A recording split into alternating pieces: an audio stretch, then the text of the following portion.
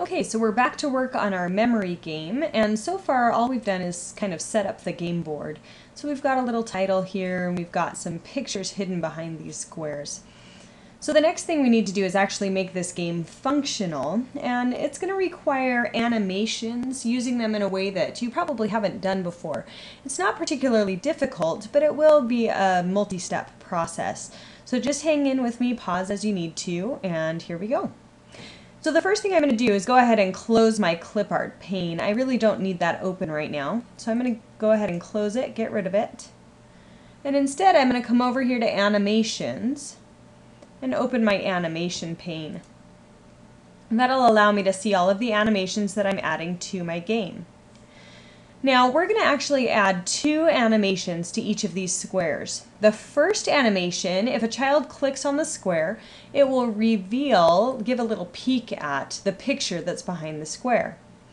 The second time that they click on it, the square will actually go away, and that would be the matching part of the game.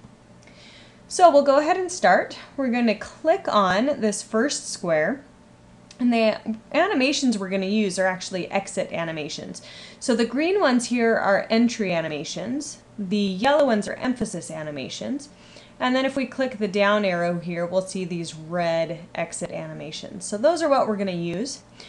I'm going to start by using a shrink and turn animation. See how that disappears like that? So I'm going to use that. And then I want you to pay attention to what happens over here in the animation pane. Notice it's saying I've added an animation to rectangle 4. That's going to be very important to us. So this rectangle right here is called rectangle 4. And we're going to need that information for later. So each time you go through and start adding these animations, just watch in the pane to see which rectangle you're working with. Alright, so I've begun by just adding this basic shrink and turn animation. But remember that I just want this to be a peek, first of all, out the picture that's behind it. I don't want to see it permanently at this point.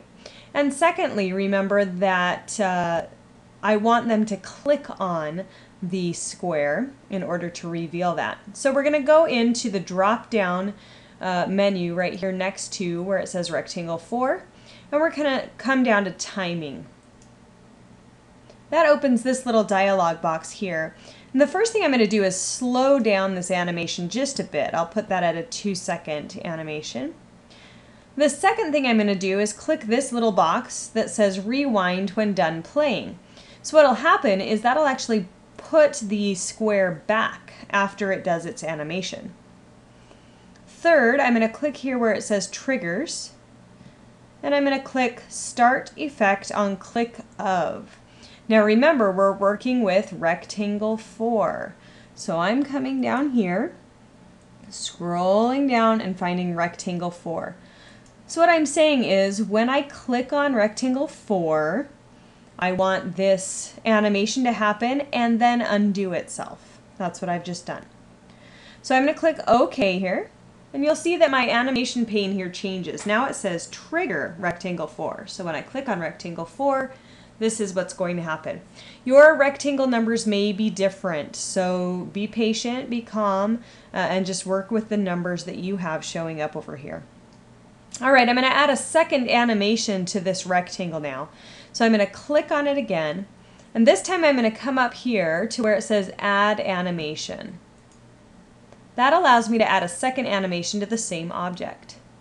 So this time I'm going to add a fly out animation to that rectangle 4, and that makes the little box disappear. Once again, I'm going to come into timing, slow it down just a touch. This time I'm not going to rewind it because I do want it to disappear permanently. And then I'm going to click triggers, start effect on click of, and choose rectangle 4. Okay. So I'm going to go through and finish adding these animations to my squares. When I come back, we'll add a couple of extra little features and see how this game works.